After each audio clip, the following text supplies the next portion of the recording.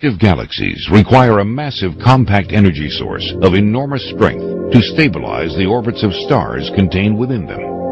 The engine, which drives the direction of rotation and shape of each galaxy, consists of what astrophysicists refer to as a supermassive black hole, located in the direct center. The central black hole, located within our galaxy, contains an estimated mass of over 1 trillion stars and is believed to be over 2 trillion miles in diameter. Many leading astro and quantum physicists also believe that supermassive black holes spin at an unbelievably high rate due to their overwhelming mass. At this high rate of spin, the black hole's projected gravitational field is no longer spherical, but rather flattens out to form a massive yet extremely thin spinning disk. Our galactic plane can easily be identified by even the untrained eye. As one views the shape and characteristics of our own galaxy from images provided by the Hubble telescope and projected computer simulations, we can easily see that all matter moves and is formed around this flattened gravitational influence. This also explains why all galaxies are flat and circular. If you look at our own galaxy, there exists a dark band which shows you where this gravitational plane is located, where galactic dust and mass has been collecting since the birth of the galaxy. This is where we can easily see the location of the galactic plane, which is what modern science refers to as the galactic equinox. But what does this have to do with humanity's future? In the Milky Way, which is an active galaxy, our solar system cyclically moves above and below this galactic plane.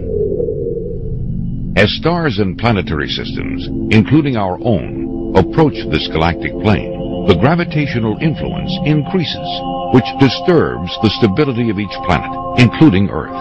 The passage through the densest portion of the gravitational plane is the direct cause of the devastating cycles and pole shifts that we see recorded throughout Earth's history. This cyclic nature of our solar system as we move through the Milky Way is precisely how many ancient civilizations based their calendar systems. The Mayans themselves describe what they refer to as the dark rift, or the galactic plane, in ways eerily similar to those of modern scientists and physicists. The Mayans state that the end of each age, which brings about worldwide devastation, is defined by the world sitting on the dark rift. Even though the Mayans don't clearly present the science behind why the galactic plane causes severe implications upon Earth's stability in modern terminology, it is very clear that we are talking about the same event, an event where the Earth passes through the galactic equinox, the dark rift, or the central plane. It all refers to the cyclic and destructive gravitational influence created by the supermassive black hole at the center of the Milky Way. Researchers and scientists agree that we are indeed approaching the end of what the Mayans define as the current age. Even though many science groups are still debating the full implications of what passing through the galactic plane will have upon Earth, we have already begun to see the early stages that the increased gravitational influence is having upon our world and other planets in the solar system. As we approach the gravitational plane, we will continue to experience severe weather and ecological effects such as earthquakes, tsunamis, hurricanes, and volcanic activity with increased frequency and intensity. As we penetrate the densest portion of the galactic plane and experience the full gravitational effects, we may witness unprecedented solar flares, unexpected meteor showers, and one or more geographical pole shifts. Subsequently, unexpected celestial objects may pass through the solar system, as they too are influenced by the gravitational plane. This may account for the ancient records describing several past worldwide catastrophes accompanied by passing bodies, comets, or what some researchers today refer to as Planet X. Utilizing the latest in research data, we can speculate that due to the overwhelming rate of spin and the generated gravitational field, the galactic plane or gravitational disk could relatively be paper thin, requiring Earth, with our current speed of movement through the galaxy, only a few years to completely pass through this plane, experiencing the full effect upon Earth's stability. If this data is correct, could this be what the Bible refers to as the 7 years of tribulation, in which the earth undergoes a series of devastating global catastrophes which result in the death of billions? Well, one thing is for sure. The ancients endured several worldwide catastrophes that all but erased their civilizations from the face of the earth. Their clues, structural remains, and records have attempted to warn us and prepare us for the reoccurrence of this cyclic event. Warnings that so far humanity has ignored. Though modern researchers have a general time frame, we are still unable to pinpoint the exact year in which we will begin passing through the galactic plane. So even though the telltale signs are already evident throughout our world, how can it be known for sure when you should be bracing for tomorrow?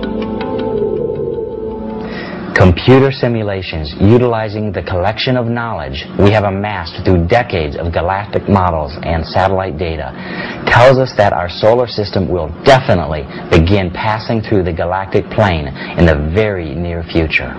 The most severe effects that will cause worldwide devastation and a pole shift are most likely to occur beginning sometime between the years 2008 and 2015.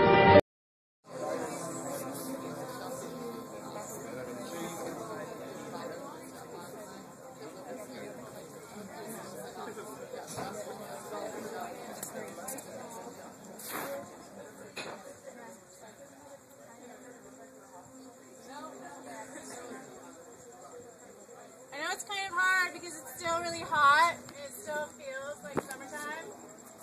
So it's kind of tricky to get your brain around the fact that summer is coming to an end. Because it's LA and we live in a really weird place. But you guys can do it if you try. Think about, have you guys ever been anywhere where it was they had seasons? Do you guys remember what it's like to have seasons? Yes. So you can think about that and think about how it feels when things change. I know we get kind of weird in LA because it feels like nothing changes. It feels like everything's always the same. Same muggy, hot, weird day. Like Groundhog Day, over and over. Things change whether you pay attention or not. So you need to pay attention.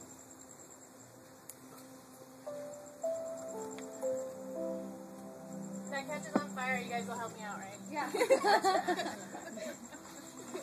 So I made us this phoenix today at the psychic house where I work. It was kind of slow. I guess everyone's kind of like figured out their stuff, so they didn't need psychic readings today. So I made this phoenix. That was there.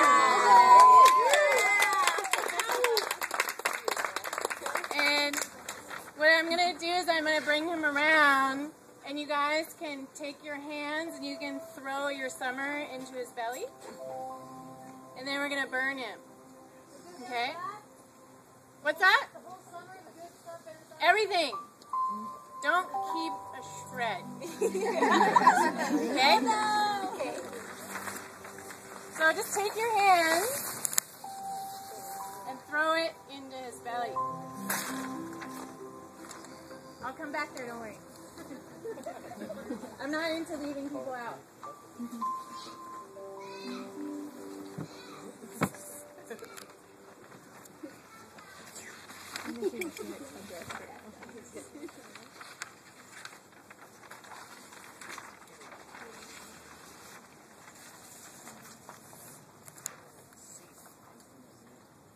He has a big belly, he can eat a lot, so don't worry. Don't fret for the phoenix, I always say.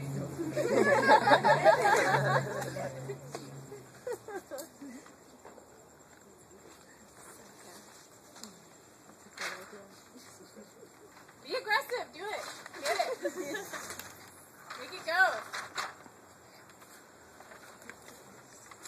Sometimes getting stuff to go is not easy.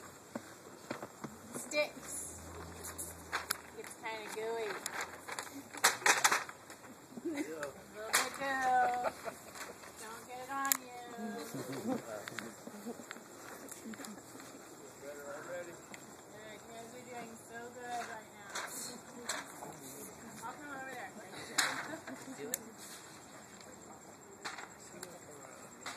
Don't get defeated.